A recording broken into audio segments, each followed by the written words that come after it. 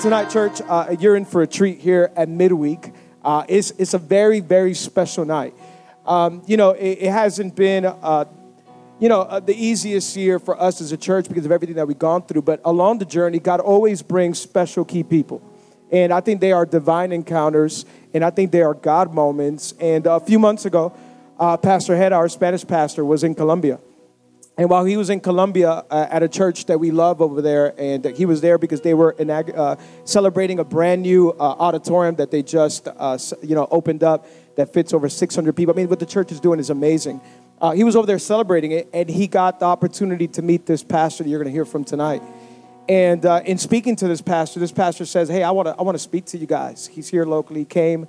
And me and Pastor Head, I met him up a few months later for lunch. About a couple weeks ago, about a month ago, we met him up for lunch. And it was one of the most beneficial, life-giving, God-speaking lunches I've ever had. Not only was the food good, that's not what I'm saying, and not because of the food, but the wisdom that he spoke into our life. I mean, it was literally from heaven. And to be able to hear from a man of God that is seasoned in ministry, that has been through so much, that God has used incredibly, not only here in Miami, he's also the global pastor of Ecclesia around the world. To be able to spend time with this man of God and hear from him was an honor and a privilege for us. And it has given us so much benefit, so much wisdom on how to deal in this new season that we are walking in. I thank God for his life. And me and Hedda afterwards said, we need him to come preach at church. He is not only, I think, a local legend, he's a global legend around the world.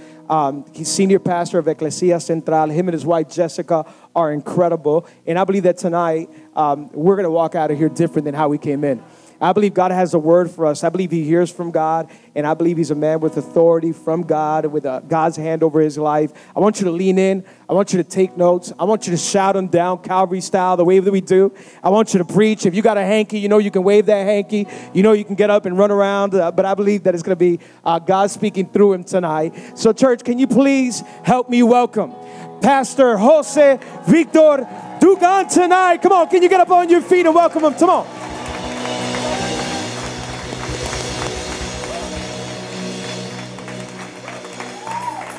Wow. Wow.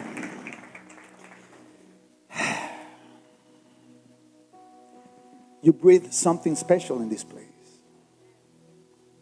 First of all, I want to excuse myself for my English. It's a little bit limited. And I haven't preached in English in a couple of years. And in Miami, you practice English so much.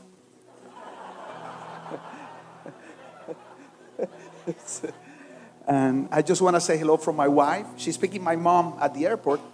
And I said, I wanted to bring her, but I don't want to leave my mom at the airport. So she will come next time with me. I'm from Barranquilla, Colombia. Any Colombians here? Yeah. And just, one of those interesting facts. Your pastor's wife met Jesus with me. I see some friends. And I give you permission to correct any word that I say wrong. Okay? The problem is that in Spanish, I have like a pool of words, many words. And those that know me, there's some people here that know me, I speak fast, I think fast. But in English, I only have like a bathtub of words. So people think I know English. It's really that I really know how to mix the same 50 words, all around. But it's an honor to be here. It's an honor to be able to serve your pastor, your team. And I was telling them that it's incredible when you find purpose in pain. And my wife and I, we've gone through so many things in ministry, and to be able to use the pain that we've gone through to help others is an honor. So thank you for having me here, Pastor Alex. I love you very much, and Yera, and your families. So I'm gonna go fast. I want you to go with me to, I think it's Haggai. That's how you say it? Haggai 2:9. It's a verse that is, many churches use this verse, and all the churches want this verse to be for them. And Haggai 2:9 from the NASB says, the latter glory of this house will be greater than the former. How many of you believe that? How many of you believe that it's really a promise for Calvary, for this church here? I want you to know something. I've been preaching for over 25 years. You don't know how many messages I have. But I pray to God for Him to give me the word from the Spirit for you tonight. You see, I didn't say, I'm going to look for a verse that matches what they're going through. So this is a word from God to you. The latter glory of this house will be greater than the former, says the Lord of hosts. And in this place, where it seems there was a lot of turmoil, I will give peace, declares the Lord of hosts. So, you know, this word glory, the word glory, you know, it comes from different words, kabod, doxa. But basically, glory is the way God makes Himself known. It's the way He presents Himself. You see, when God wants to show off, He shows His glory. You see, glory is more than His presence. The presence of God is everywhere. I think it's Jeremiah 23:24, where God says that He fills the earth and the heaven. You know, and the heavens. There's no place that you can be where God is not.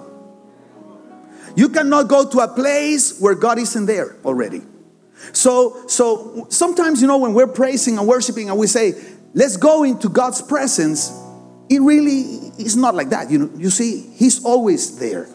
In fact, you carry His presence. But it's not the same thing, the presence to the glory. The glory is the manifestation of His presence. And God wants a glorious church.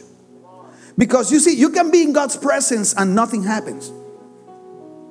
But it's impossible that you're exposed to His glory and nothing happens. You see, a broken marriage can be in His presence for years and it still can be broken. But a broken marriage can be in His glory for 1 second and be healed forever. You see, you can be an addict in His presence for years. But when you're exposed to His glory, the addiction has to leave. So God wants to raise a glorious church. And the Lord gave me this word for this church, for Calvary, not for Ecclesia Central, for this church. You see, the Lord told me the latter glory of this house will be greater than the former glory. And something I've learned with pain is that when you're in the middle of the crisis, usually you don't know what is happening. And I remember something my wife and I, we were at the Louvre Museum in Paris, and I love art. My mom is an artist. So she's taught me to appreciate art. So I was in front of this huge, ¿cómo se dice? An oil painting, right? But huge, I mean huge. It was from here to that wall, and twice the height of this auditorium. So I got very close to the painting, very close, like this. And I saw a black stroke. And it was like rough. It didn't even look professional. It was like a stroke that a little kid could do. Black stroke, didn't have any meaning. I was so close that I didn't know what it was. So I, stepped back a little bit, and I noticed the stroke was the belt of a soldier. And then I stepped back a little bit more, and that soldier was part of a huge army. And then when I went back like 30 feet, that I could see the whole work of art, it was a huge battle with thousands of soldiers. But I just didn't know and couldn't know what it was when I was too close. You see, I know it has not been an easy year. Don't try to define what has happened. You can't. You just have to trust that God is in control.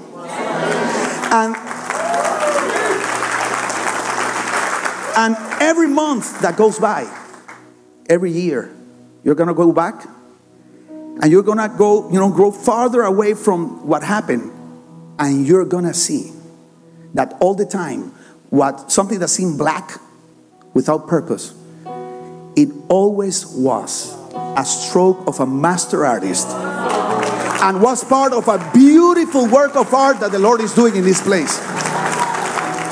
So don't try to define God's work by a stroke.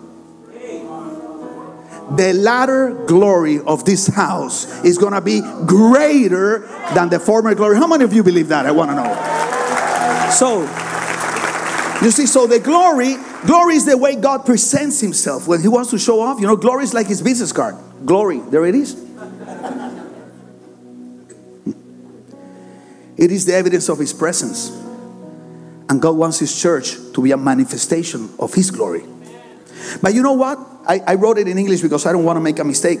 I put here, there's never been more evangelistic campaigns, manifestations of God's power, salvations, TV programs, social networks.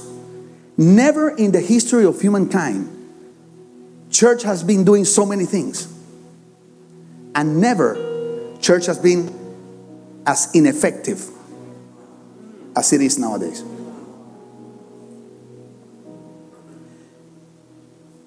There's never been the healing campaigns that we have now. Never as much as now. Thousands of people are being healed every day. But the cities have lost their morality. Never we've had so much suicide rate. The suicide rate, has gone through the roof. The youth is, I believe the youth today are the most intelligent people that have stepped on this earth. That's what I believe. But right now they're without guidance. And the church has not been very effective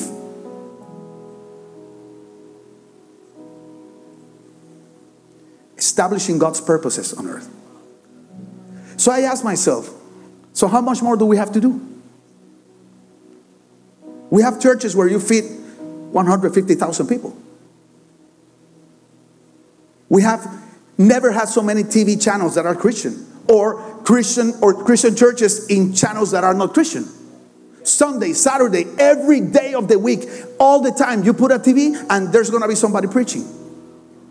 So I asked myself, how come if we're doing so much, so little is happening? You see, the 21st, I'm going to be 50 years old. Although I look 30, I know.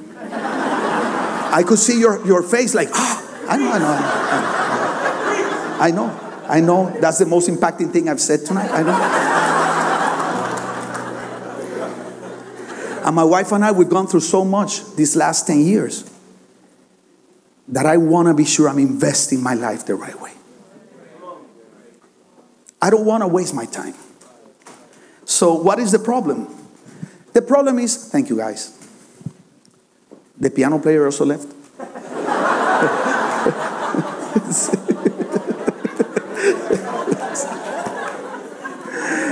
Yes, I know. When I have 10 minutes left, les conviene que me avisen. Okay. No, si hablo en español, me sale el turbo. Ahí sí van a ver ustedes. Okay.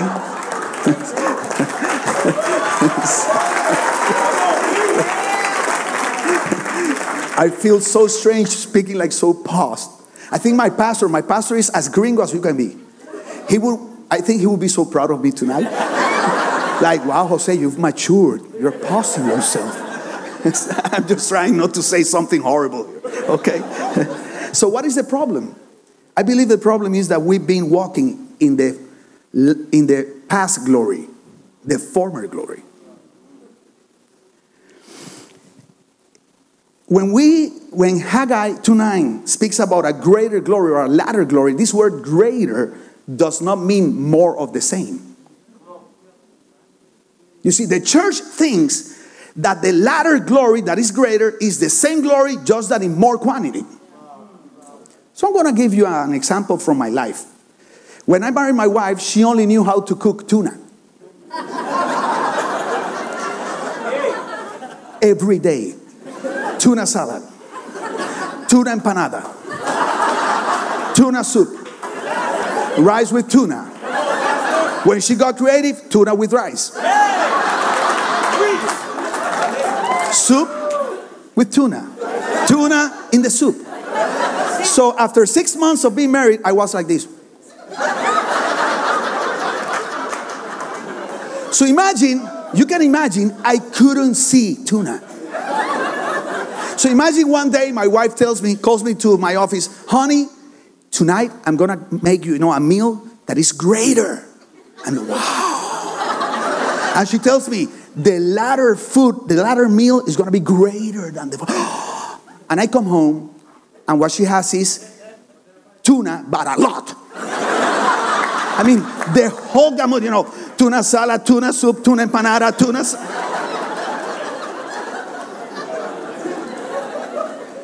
That's what the church has been doing. The church has been trying to copy what has happened in the past, but in more quantity. You see, so we think that the latter glory is more miracles. Because we think that glory, which it is, of course, means the atmosphere of glory like we had here when we were worshiping.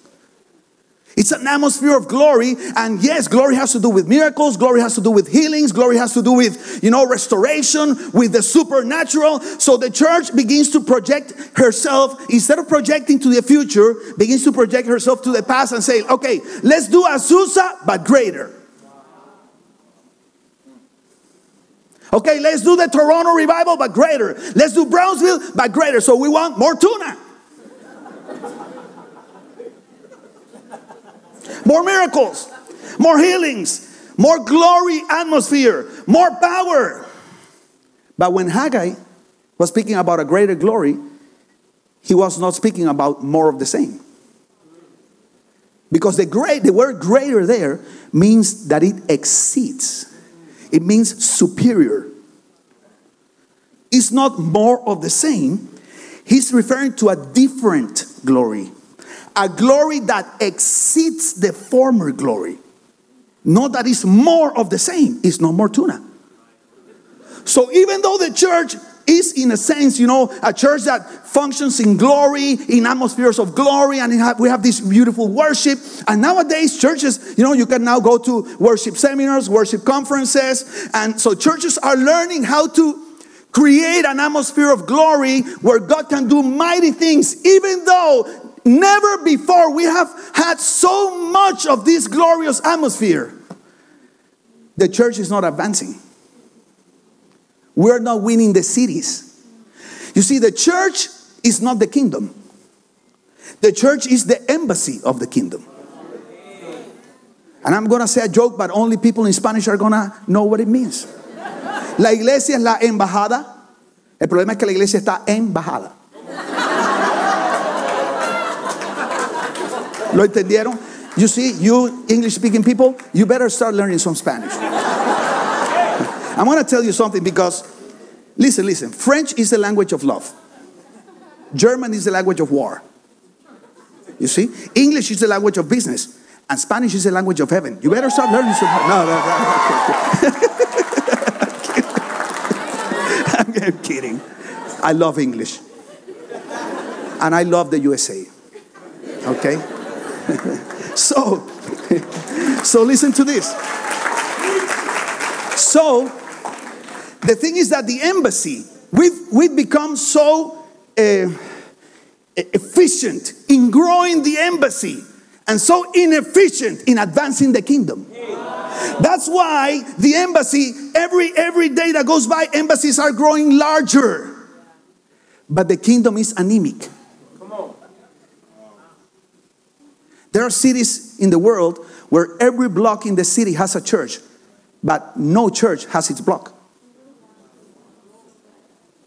But we sometimes we're satisfied by this. That's why I love the series your pastor just gave about loving Miami.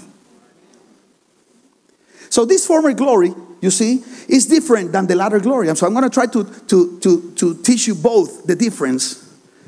And you're going to see why the Lord gave me this message for you. Those that know how I preach, they know that I introduce very long and I preach very short.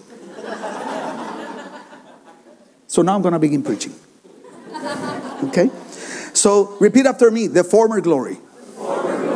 So in the Bible you can see that former glory. One of the places where you see that former glory is in Mount Sinai. When Moses told the Lord, I want to see your glory. Show me your glory. And the Lord said, no, there's no way you can see my glory and live. So Moses had to hide himself behind a wall, like a crease. That's how he said it, like in a rock. And the Bible says that Moses only saw God's back. You see, this glory, this former glory has one characteristic. It's, say after me, external.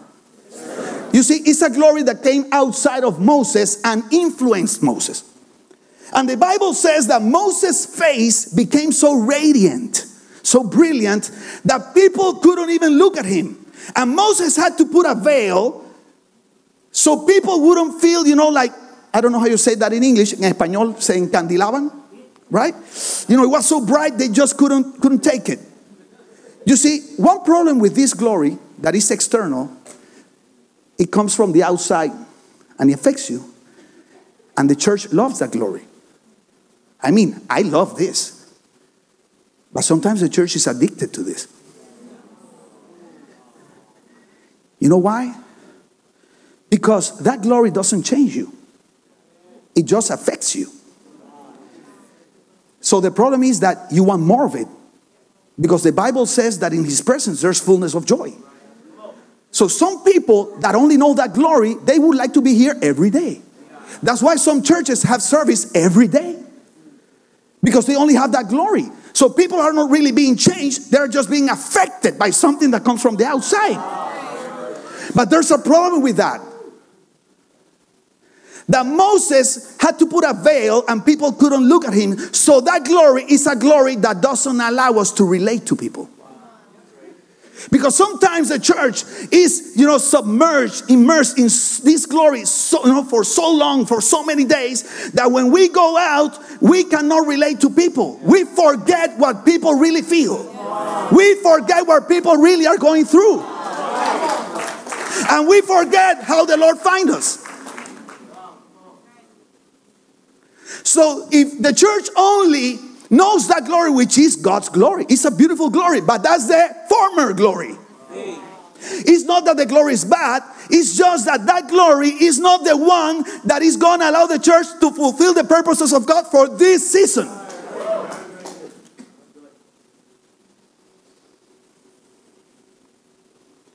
So it's a glory that is not relational. Because sometimes we're so bright, so brilliant, that people look at us like, some people are so religious that you don't know if they're a Christian or they're a ghost. They fly, they don't walk, they levitate, and they come into the room. Here it comes, whoa, and people go like, whoa, and some pastors are like that too. So even the church cannot relate to him, like, no, until he falls.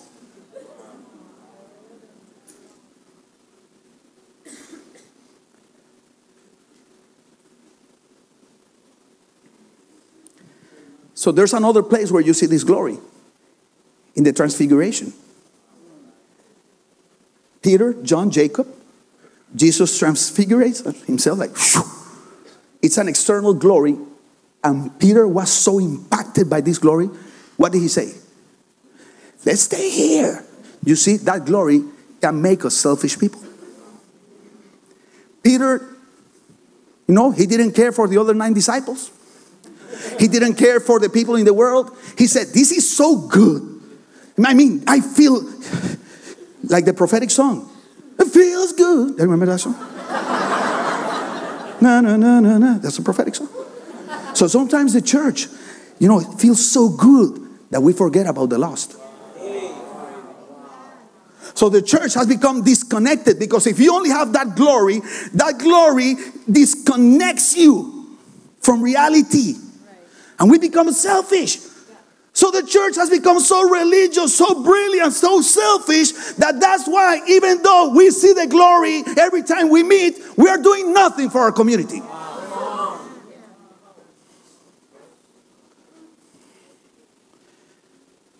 But we love this. I mean, I love this. But this cannot be it. So what is the latter glory? I'll tell you the next time you invite me. No, I'm telling you right now. Okay.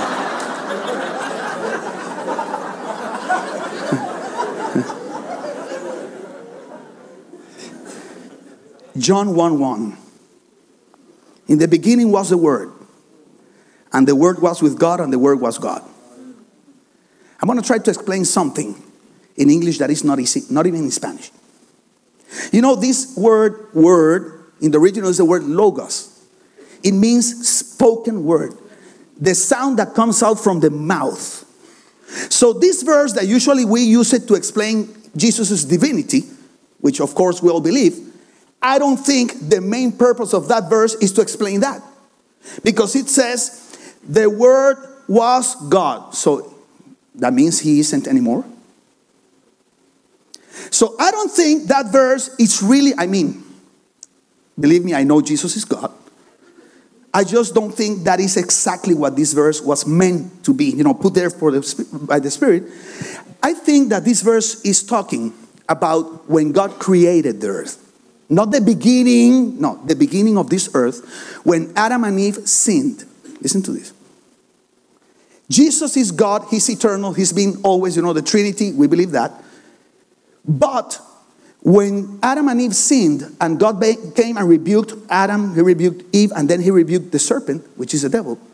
I don't know how it says in English, but God says, because of what you've done, I'm going to put, enemistad, enmity, and between your simiente, seed, between your seed and the seed of the woman. But He was not speaking about Eve. The woman Israel. And what is the seed God was speaking about? He was speaking about Christ. And He's telling the devil, you're going to hurt that seed in the heel, here. Because you're not going to be able to kill him. Even though you're going to hurt him. But He's going to hurt you in the head. He's going to kill you. That's what happened in the cross, right? So listen to this. So I believe when God announced that, in that moment, Jesus, the eternal God, was announced as a word with regards to His plan of coming here to this earth. Because it had not happened already. He was just a logos that had come out of God's word. You understand? So what happened? In John 1:14 it says, and the word became flesh. So it came a moment when that word that was just a word became a reality. What God had announced before, one day, God becoming man, stopped being just a promise or a prophetic word or a logos. And, in the right time, it became a reality. So the word became flesh, became real. And it says, and dwelt among us, and we saw His glory. His glory. Glory as the only begotten from the Father, full of grace and truth. Listen to this.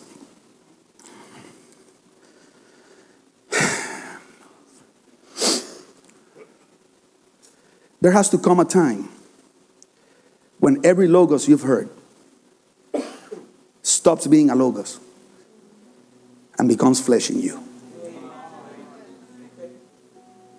There has to come a time when every preaching that you hear, every time you read the word, every song that you hear, stops being just a logos, a word that comes out from God's mouth, and has to become real flesh in you. It means that it has to be translated into real attitudes and actions in your life.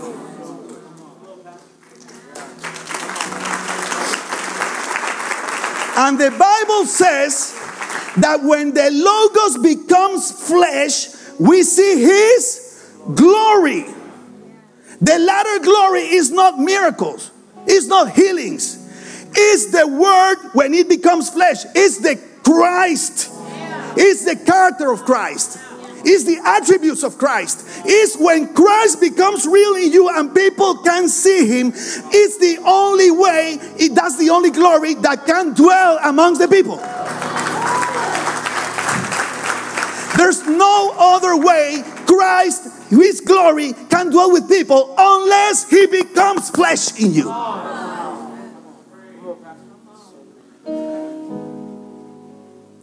And there's a saying in Spanish. I'm going to say it in Spanish and then I'm going to translate this saying into English. They say, puro tilín, tilín y nada de paleta. In English would be a lot of ding dong and no ice cream. I'm not tell you what that means, because this example is perfect for this teaching. You know where that saying comes from? Barranquilla. Many years ago, the guys would sell, and still today, they have a little car and they had ice cream inside, paletas. So they would go and they had a little bell. And these people were trained to ring the bell all the time. Sound the bell. Tiling, tiling. Say after me. Tiling, tiling. You can sell paletas now. Okay? Tiling, tiling, tiling, tiling. Say tiling, tiling. You see? And you know why they had that bell? Because in those times, kids would play on the street. Not like now, like, hey, let's play soccer. Okay, let's go.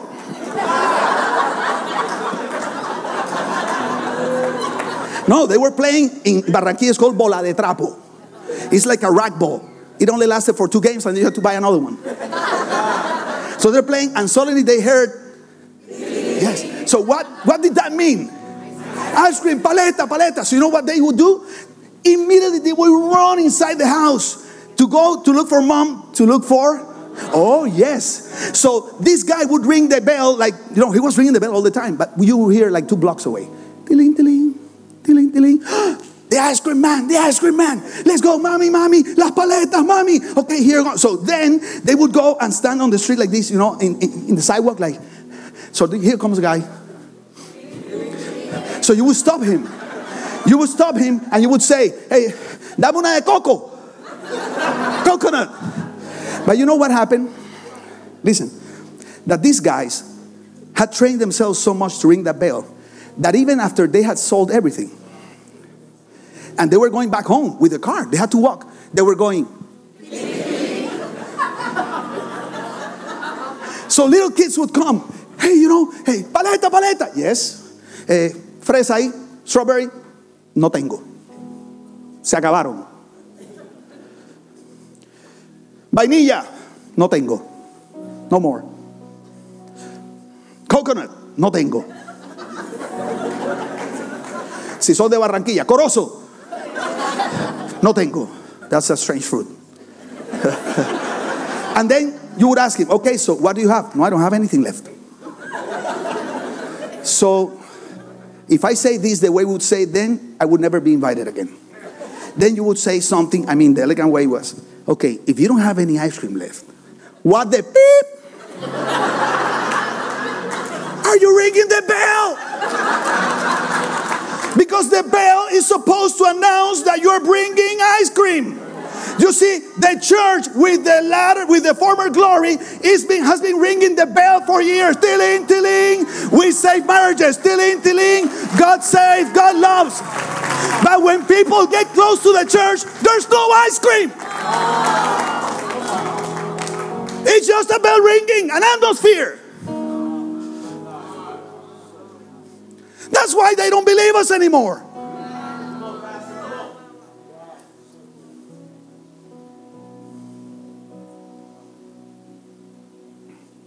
You know how we answer to them that there's no ice cream?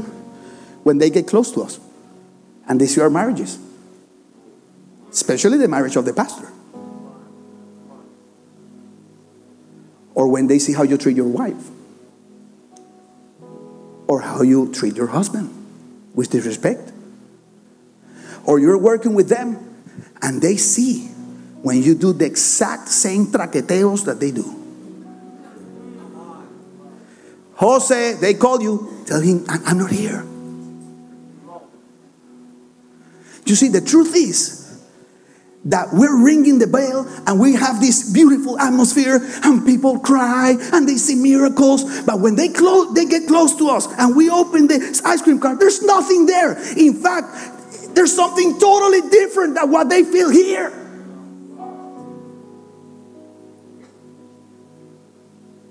You see, that's the former glory.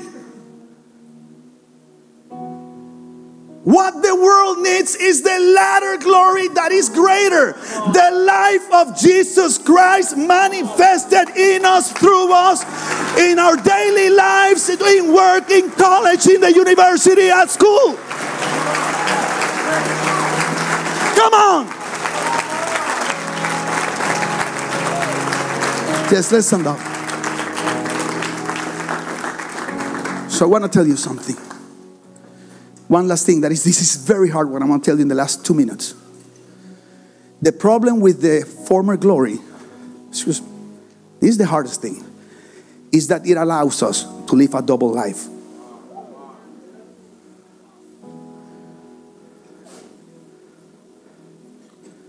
That's why you see great men of God. God using them, powerfully.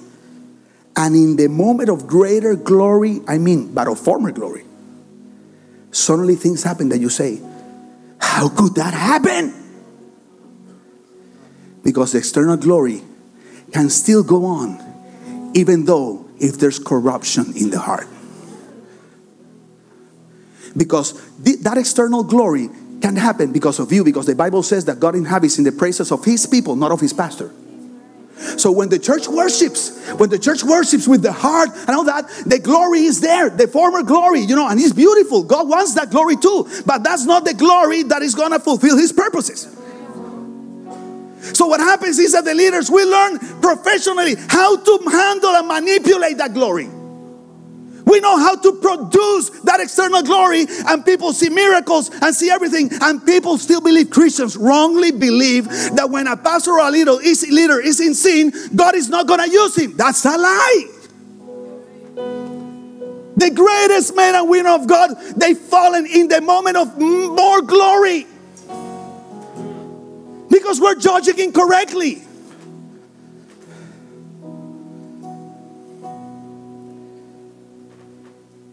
How did that happen? God's mercy manifests his glory. He wants to heal people. He wants to heal. Yes, he wants to. But that's here, contained here, in this atmosphere. And what are you going to do at work where you don't have this incredible band? I need to show his glory. Hey guys, can you please come with me to work tomorrow? Okay? And then you're in your desk, and they're behind like, this is a song. Yes, please worship with me. This is... God loves you. Oh yes, he loves. No. You carry his glory. You carry his glory. Come on. So let's learn how to enjoy this. But let's understand that if we want to win this city, we need the latter glory. Learn how to take every message, every logos, every word, and translate it into actions and real attitudes that people can see that Jesus lives in you and through you. Thank you, Father. Come on. Thank you very much. God bless you guys.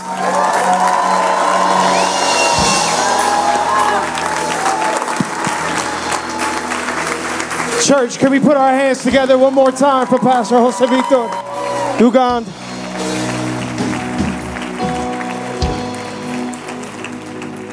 My goodness, I didn't want him to stop teaching. Thank you so much for that word. That is what we've been trying to say for the past 6 weeks of I Love Miami. This is great, but it's on us to carry it out to our city. It's not on a pastor, it's on a church together to live this out every day of our lives. Oh, come on, with every eye closed, every head bowed. We can't let this opportunity go by. We never like to gather together without giving people a chance and an opportunity to meet Jesus. Tonight, if you walked in here for the first time, for the second time, or maybe you've been coming for a while, but you do not know Jesus, I think tonight is the perfect opportunity for you. If you don't have a relationship with God, I think tonight is the perfect opportunity to start a relationship with him. All across this auditorium, or if you're watching online, or if you're listening on the radio, if you're here and you're saying, Alex, I don't know God. I feel far from God. I have sin in my life and I'm messing up. I've been following my own choices, my own decisions. I feel like I've ruined my life and God wants nothing to do with me. I'm here to let you know he wants everything to do with you. He loves you so much. He has a plan and a purpose for your life. It is no coincidence that you're listening to this tonight. God loves you. He is in love with you. God is not mad at you. He's madly in love with you. All across this auditorium, while the church is praying, eyes closed, head bowed, the Bible says that sin separates us from God. And all of us have sinned. Nobody's perfect here. Sin has separated us from God, but God loved us so much that he sent his son Jesus to come die for you and for me. The Bible says that he took your sin, my sin, all of our flaws, all of our mistakes, all of our guilt, all of our shame. All of our sin, he carried it and he died on a cross. The Bible says he gave his life on that cross. He went into the grave for 3 days. But after 3 days, Jesus resurrected. He's alive today. He's the only way to the Father. He's giving life. He's giving you a brand new opportunity. He wants a relationship with you. He wants to forgive you, heal you, give you a brand new start, a brand new beginning. And tonight is your night. The Bible says tomorrow's promised for no man. Today is the day of salvation. If you're in here tonight and you have no idea where you would go tomorrow, if you were to pass away, if you were to die and go into eternity, if you have no idea where you would spend eternity, tonight you can walk out of here knowing you have a relationship with the God who loves you. While the church is praying, eyes closed, head bowed, in a moment, I'm going to count to 3. I believe hands are going to go up all over this place. And if that's you, I want you to raise your hand. If you're saying, I want a brand new start. I want forgiveness of sins. I want a relationship with God. You raise your hand. We're not going to embarrass you. I'm not going to single you out. Just going to acknowledge you, and then you can put it right back down. Come on, the church praying. If that's you, raise your hand. 1, 2, 3. Raise your hand across this auditorium. Amazing, amazing, awesome, awesome. I see you. God bless you. God bless you. God bless you. God bless you. God bless you. God bless you. And you. And you. God bless you. Awesome. Awesome. Anybody else? You raise your hand. If you're watching online or listening on the radio, you can make this decision as well. All I'm going to do is say a simple, simple prayer. And you can talk to God any place, anywhere. I'm just making this first one easy. All we're doing is asking him to come into our life, forgive us of our sin, putting our faith and our trust in Jesus. In fact, the whole church, I want all of us to repeat this out loud. But if you raise your hand, say this strong. I believe God is listening, and he's about to come into your life and give you a brand new start. Say, repeat this with me out loud. Say, Father, thank you for tonight. Thank you for this opportunity. I admit that I'm a sinner and that my sin separates me from you. Jesus, I believe you're the Son of God, that you died for my sins, and on the 3rd day, you resurrected. Come into my life, be my Lord, and be my Savior. From today on, I am saved, I am forgiven, I'm a Christian, and I'll follow you all the days of my life. In Jesus' name, amen and amen. Come on, church. Oh, come on, can we put our hands together? Come on, can we celebrate?